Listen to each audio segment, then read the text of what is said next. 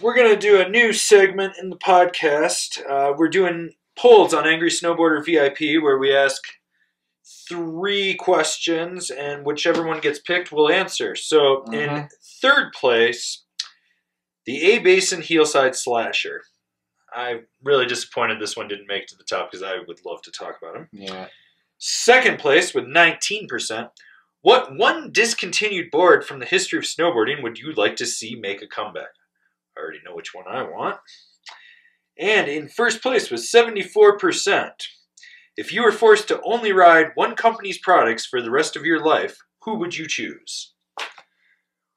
Who would it be, Kevin? I've thought about this a lot, and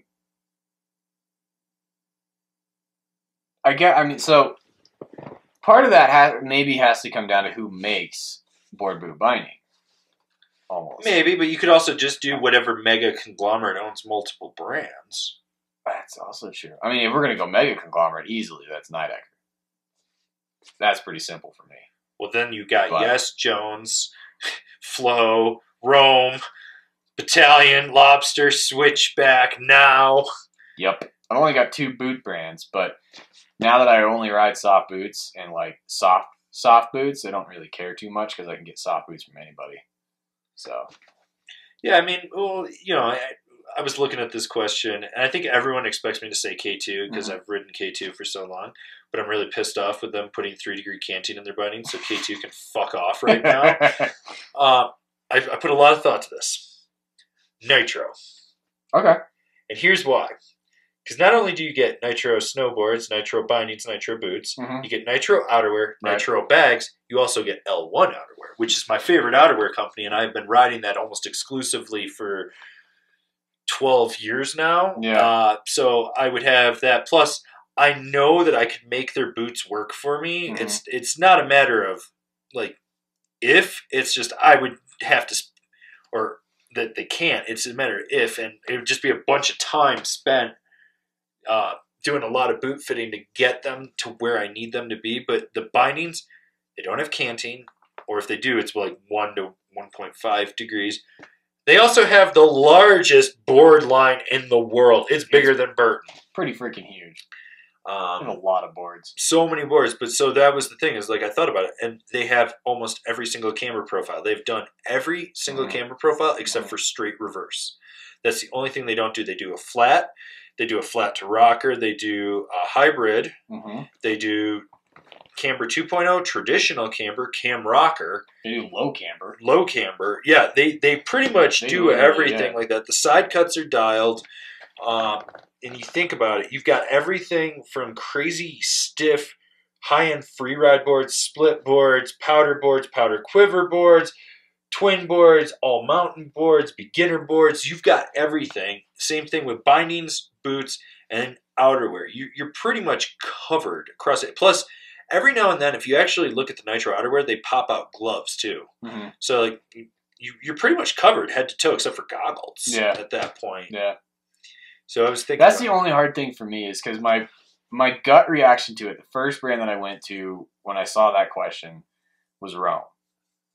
And that's what I've been riding most recently, and their bindings have always been phenomenal. You used to ride them back in the day. I've been super happy with them the last few years. I think their bindings are absolutely dialed. I've been super happy with their boards. I think they make some of the most underrated side cuts in the industry right now. Partly just because they're more known as your dirtbag park brand, and those dudes don't care that much about turning. At least they didn't used to. So they just don't. I don't know. They don't have the marketing behind their side cuts, but I think their side cuts are great. So I can get my turning style out of it. Yeah, I mean, they've got all the types of boards that I really like. They've got the feel that I like. I love their bindings. I know their boots are solid. They have a wider profile, though, inside. Like, they fit a little wider. Yeah, which is good for me. That fits me. So, okay. Outerwear is really the only hard part because they don't do pants. Because they at least do like a 5K like coach's jacket. Yeah, but you got to remember, in the past they have done a full outerwear line, so they could theoretically bring that back. Yeah, so if I could pick like a more specific brand, it would probably be I mean, yeah, it's pretty hard for me but not the to other say thing Rome. you got to take into consideration is that for 2021, all production will be at SWS. Mm-hmm. So it'll be a consistent production line. So it won't be stuff made in Canada, Right. Europe, China. It's going to be made one spot. And SWS is solid. No, they're solid factories. So yeah, it's going to be good stuff. Yeah, and in Rome with the Nightacker backing and that kind of the leverage for raw materials, basically, like Rome stuff's just going to get better and cheaper. True. I mean, well, more than likely, I can't speak for their business plans, but the stuff's certainly going to get better because they're going to be able to leverage higher end materials for at least the same cost, if not cheaper. Cheaper because they're leveraging it across so many different brands. Right. So there's that. Yeah, see, like with Nitro, you've got a made at Playmaker, but they've got a specific partnership with Playmaker, so they're basically Playmaker's factory brand. So you get all the new technology that's coming out of there. So you got like that Coride core, all that other premium materials in there. Plus, the thing that I like they have a lot of tech that they don't hype as much as they should, or they don't really push it. Like the power pods, most people don't actually know what that is, but it's actually a bump right under foot on certain boards, so you get that added contact point. So it's the same thing as like an Arbor grip tag, the Marhar attack arc. Rome calls it quick rip. Quick rip, similar. Yeah. Theirs is less defined. Yeah. But it's got that, you got that rail killer edge and that cleave edge in there, so it's a thicker. It's got the thicker metal edge in there and stuff. And plus their boots, you got 3 lacing options with their boots. So you got quick lace, you've got regular lace, and I'm pretty sure there is a boa on there. And whether or not I think they do a boa. I'm pretty sure they do. I want to say it, but it's only like on a low end boot. It might be though. But it doesn't matter if they have it; they could always put it on more. Yeah, so that can always grow.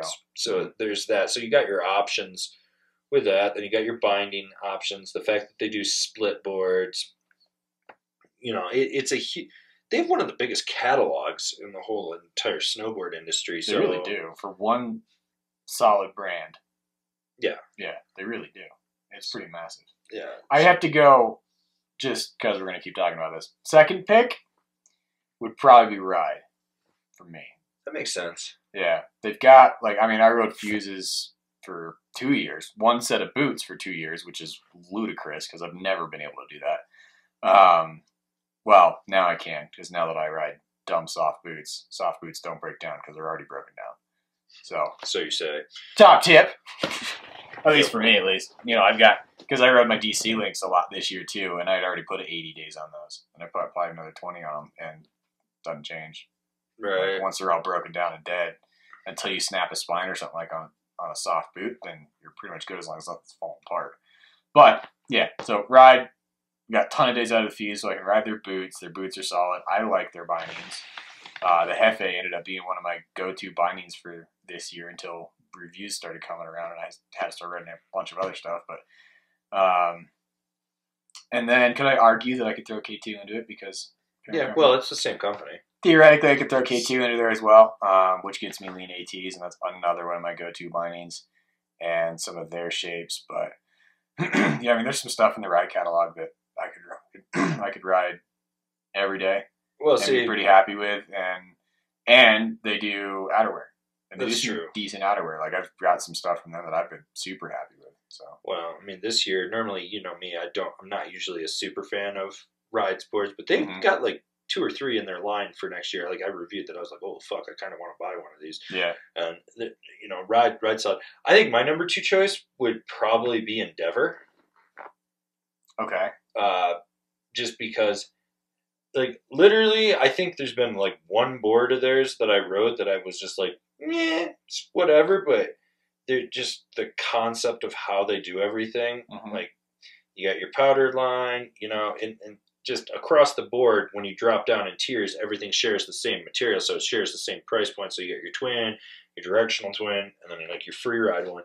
You've got that choice, but I really haven't had a bad time on anything, and I do own that archetype, and I still think that, every time I go out and I'll like review a whole bunch of different powder boards, and then I have to go get back on my own, like I was like, I got on it and was like, within one lap, I was like, oh god, I forgot how much I love this fucking thing, and it's just so good, and I like that. And like the new clout shape for Rusty's Pro model is solid. Plus, they're doing that carving board, the Alpha.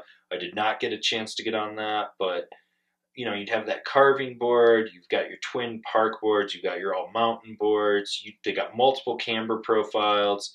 Plus, if you dig back far enough, they have done some reverse. They have done other things. So there's potential for that. The factory they're coming out of, as long as the cassettes are clean, the boards turn out good. But like my archetype has probably 4 or 5 dimples on it. I know it's a sample. It's a second.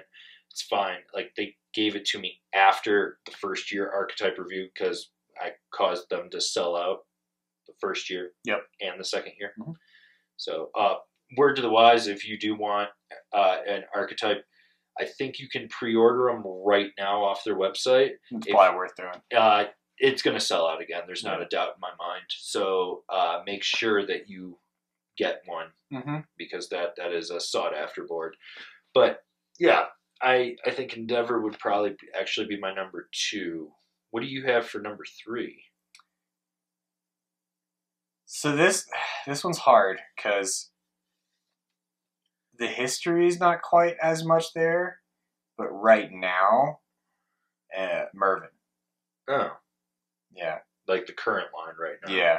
So that's kind of what I say, because 10 years ago we wouldn't have touched Mervin. They were all dead planks pretty much for the most part. There was a couple. Or Escape Bananas. TRS was all right back then, but yeah, now as long as things stay consistent, like for the last 3 years, probably about 3, 4. Yeah, 3, 4 years. 2, 3 maybe. Yeah, there's been something in their line that I was like, all right, I could ride that every day, and I love that metal. I like their bindings a lot. Dude, those bindings are so much better now. Yeah. Well, yeah, I don't even consider I don't even think it's the same brand, honestly. Like I wouldn't even. Obviously, it's the same brand, but not really. Like no, they're so drastically different that I wouldn't even call it the same brand. Yeah, like their bindings I really like, and there's always a couple boards in their line I really like, and I like the fact that Mervin in general does a ton of weird shapes. I like to play around with that stuff because I like that. So that would probably be really third, huge. Tentatively, because it scares me with their history. I don't want them to fall back into making boards like that. But I think that was just a nature of old style manufacturing, and once they started using basalt, they started using more better cores. More better? Yeah. Does it just mean better? No, more better. More better. Yeah, more better cores. Started paying a little more attention to the side cut, the way that mag works on the side cut. They introduced they mellowed out. Yeah, it's gotten like even regular mag has gotten mellower over the years. It's that it doesn't have that like super crazy serration and point to it anymore. So that gets up there too. Partly because of the bindings. That's what really pushes it up into third spot, the honorable mention, and the only reason it gets knocked down is because they don't have an attachment to bindings would be niche. I've yet to ride a niche I didn't have a good time on. It's ever since they left Elon. GST. Ever since they left GST. Ever since it went out of GST, I've yet to have a bad time on a niche. That makes sense. And, I'm an eco nerd, so there's that too. I'm gonna throw everyone through the loop for number 3. Here we go. Burton. Yeah, I almost went there. I really did. I just have such a hard fucking time with their boots. That's where I would struggle the hardest is their boots because I don't have a foot that would fit them. Mm-hmm. What I would need is I need something that's like an Imprint 4 liner, but with a narrower fit. It's got to be narrower in the heel and only slightly wider. And so what I would end up doing, I know what I would end up doing. I would take the liner. I'd have to cut X's at the joint, right at my big toe joint right there, at the ball of the foot. I'd have to cut X's on the outside and the inside to push my foot out where I need to while putting foam right behind it through the instep. Rip their footbeds out because they're garbage, all remind in there, and then I'd have to do a tongue shim in there to make it fit the way I want. The other thing is even their stiffest boot isn't stiff enough where I need it to be stiff. It's a stiff boot, don't get me wrong, but it would not be stiff where I need it to be stiff. So that, but I know I can ride cartels. I know I can ride Malavitas. Like, I mean, worst comes to worst, I would just go grab a mission binding, rip the straps from the cartel off, and actually put it on there. Or I think they're the same straps now. Are they now? They might be. Whatever it would be, would do that, and then I would probably, like, there's a couple boards that stick out to me as being my type of thing, and you know, they've got the history and stuff, and worst comes to worst, like if I was forced to, I'd assume I'm in that situation where I could call JG up at Craig's facility and be like, I want this board. Right. Because I'd just be like, branch manager now. Yeah. No, give me 4 of them. Yeah. One in every size. And that would be what I would do. And I think that would throw people because, like, some people think I'm a super Burton hater, and I'm not. It's just there's been years where they go, when they do new tech, they go a little too overboard with it, and they take it to an extreme that they shouldn't. Like, when you think about center scoop and tip scoop, when they whammy went through bar. their scoop phase, it was just way too much. Whammy bar, that whammy bar is fucking horrible. Even the Holy Moly, because that's when Burton was making all the forum stuff. Yeah. Oh my god, the Holy Moly too is still one of the worst boards. Yeah. And then I think for runner up, I'd probably end up going back to Rome. Like, I've owned Rome boards through the years. I've had great times on. There's a lot of stuff in there that I like. Right now, the best binding that I honestly rode for 2020 was the Black Label, which is absolutely fucking hilarious because I'm coming off the second lowest end binding from K2 to a fucking showpiece binding that's $580. It's over $500. It's over $500. Yeah, and it's a fucking showpiece binding, and it's literally the best binding that I tested. And it was like, it's for dentists. No, it's for oral surgeons.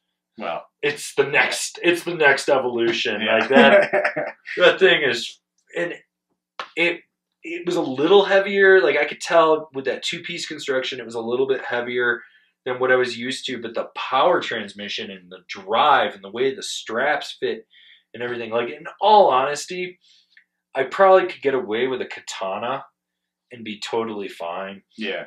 But just that binding, it just felt so good on my feet. And it's so funny because when I had to give them back this week to the Rome rep, and I was just like, how do I get 3 pairs of these? I need to replace some bindings, and these things were fucking money.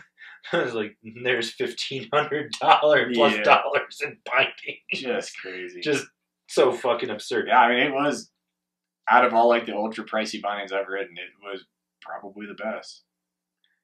Still not like a regular binding. Like, the O-Drive from now was definitely, like, if you're looking for hyper performance, was better. But as far as just a regular snowboard binding, the Black Label. Yeah, well, the funny thing is they openly admit that it's just a talking point. Yeah. It's to say that we can. It's not to push. It's not to move units. No, I bet you there's less than 500 produced for it. But yeah, I could ride that.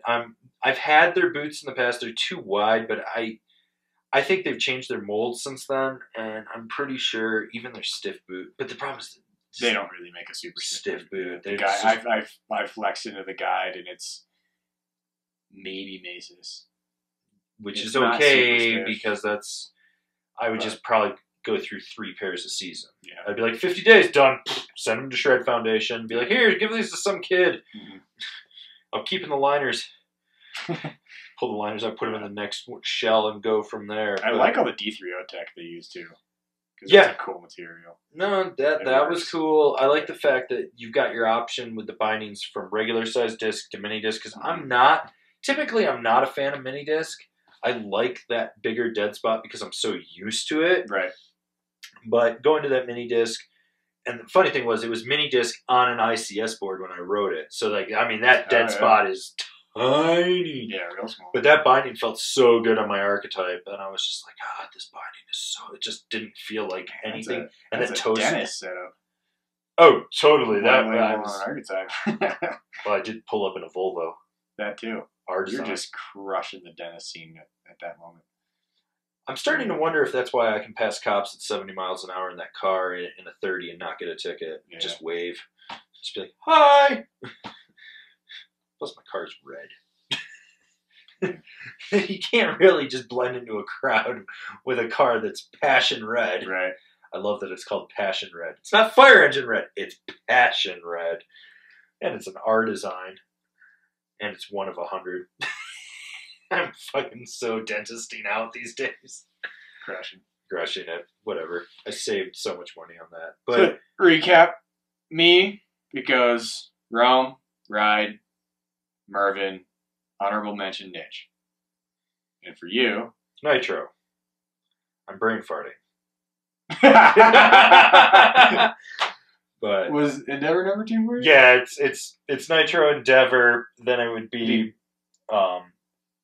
Burton, and then Rome. Yeah. But I mean, honestly, like I'd be content with Yes. Yes has a lot of great stuff. Like there's so many. There's a lot of brands. Yeah, I mean to pick the number ones out of there. That's I don't know half of it is maybe just mood or just like you were saying with Nitro. It's just because their line is that massive. So there's a ton of brands out there. Like I'd be happy with Arbor too. Like their bindings are solid. I've never had a bad time on an Arbor board. Like that would be. You tell me, oh, you can only ride Arbor for the rest of your life. It'd be like, I've owned like 12 Arbors. Yeah. I mean, it really wouldn't phase me. Yeah, I need to try their bindings. Like, yeah. The good thing is of like where we're at right now. Yeah. It's pretty hard to find shit. It's not good. Yeah, we've hit a point where you have to really be a shit brand to make a shit product. Yeah. Like everybody still makes something that's just not unless great, you're Gildson. But even still, like there's plenty of brands out there that like the worst board that they make is still something I could ride every day. Right. I mean, we in the 10 years I've done Angry, we've every year progressively gotten better and better and better and better. Yeah. At the quality control and stuff. And I think the internet actually holds companies a little more accountable, which does go back to like the intro where that dude was flipping his shit, but he was a bitch. Yeah, well, you've got a legitimate concern. It's, you can't, like the company can't just sweep it under now. No. With the power of social media, if you've got a legitimate problem where a company's legitimately fucking you over, you can let everybody know immediately. You can let thousands and thousands of people know, and the company can't do anything about it. Yeah. So that there's a lot of power behind that. Just recognize when it's your fucking fault. All right. I'll do a top 5 with Randy, the warranty guy. There you go. Yeah. But yeah, that's kind of. I think that's the answer to that one. That was lengthy. I'm pretty sure that's going to throw some people through a loop. I think it probably will. So we'll see some comments. Yeah. In various sections, maybe on the website, maybe on the podcast. Definitely on YouTube because everyone loves to comment on YouTube. Yes, they do.